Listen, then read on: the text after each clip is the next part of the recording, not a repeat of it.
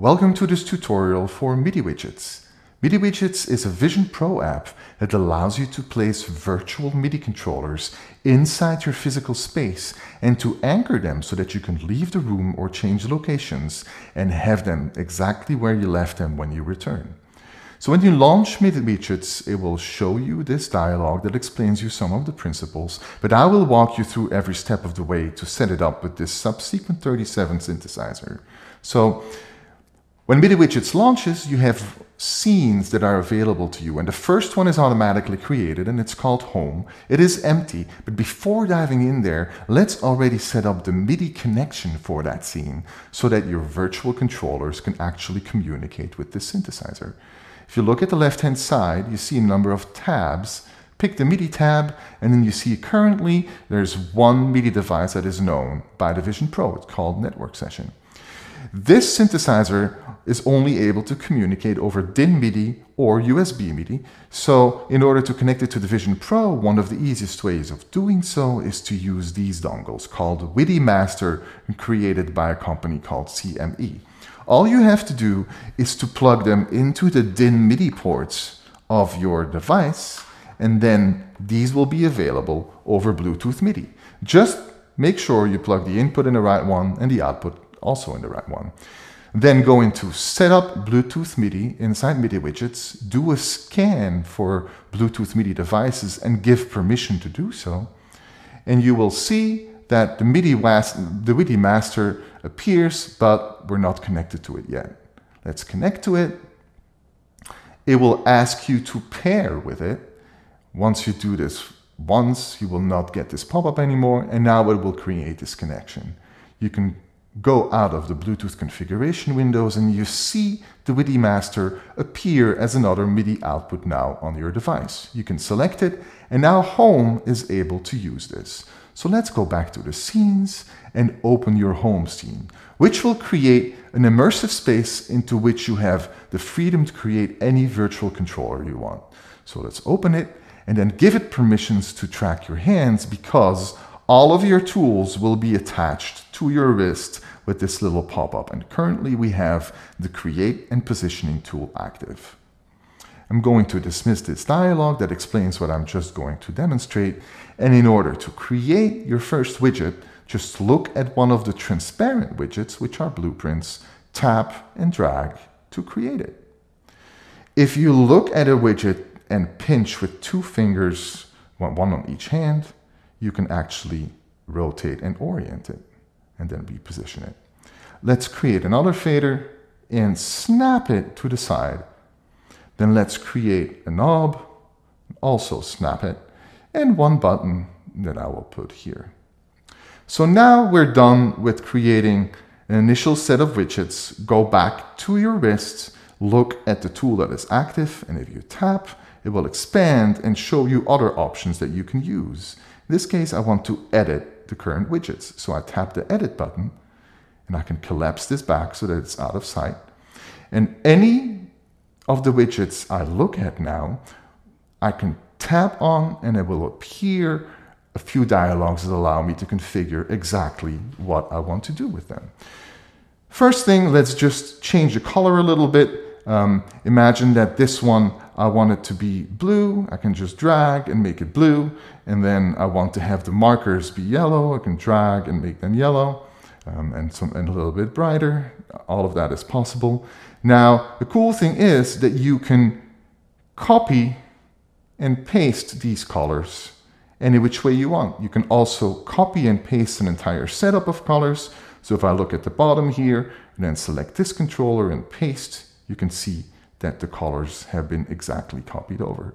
Let's go back to the first one, and I want this one to control the filter cutoff.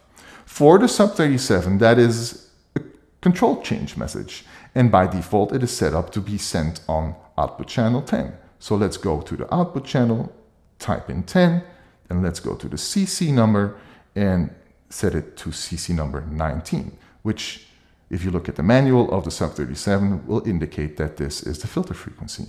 I can make it 14-bit because the Sub-37 supports that, and I can go into layout and let's say that I want to give it a name so that you know that this is a filter cutoff, and I'm just putting in cutoff, return, and you can see it appear here.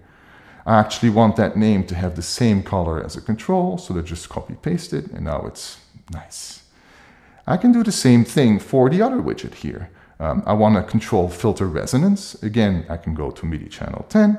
I can do CC number 21, also make it 14-bit, and then go to layout and call this resonance. There we go. So now these two, and let's go back in and actually change that color again, because when I copied this scheme, it had the green color for the name. So these two are now set up. Let's try if they work. So I can bring my HUD back, tap on the current tool, and then use the third tool, which is control and send MIDI. So I can collapse it, and I can now use these faders. And you see that the sub 37 is receiving MIDI information, right? So I can play a sound.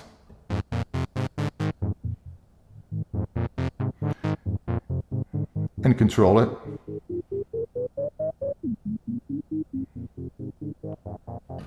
Now you have two ways to interact with these faders, and the same for the knobs. Either you drag them in the natural orientation of the widget, or you drag up and down. Depends on what your preference is. Sometimes one is easier than the other. MIDI Widgets determines which one you're using by the first few movements that you make. So if you start in the direction of the control, that will be the one that works, and up and down doesn't work anymore. If you start upwards or downwards, that will be the one that works, and the natural orientation of the control will not work anymore. So now we've set up two controls, and let's set up a third one. So I'm going to open up the filter, reduce the resonance, just for good measure, and then go back to the knob here. And I want the knob to actually control volume. Go back to the MIDI channel, make it 10, and volume is 7. Let's make it 14-bit, and then call this volume. There we go. So if we go back to control and send MIDI, I can use this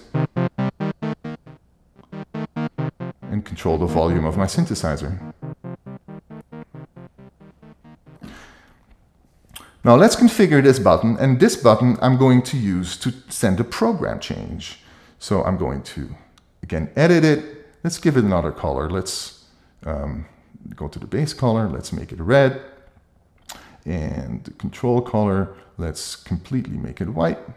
And then I want to send out a program change on channel 10 again.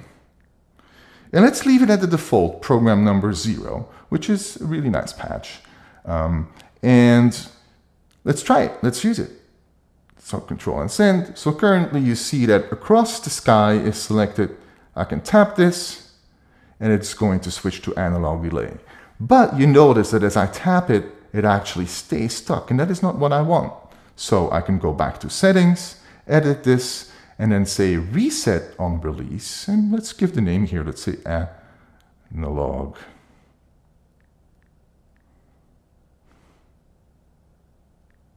delay. And now when you go to control and send MIDI, when you use the control, you can see that it resets automatically when you release your gesture.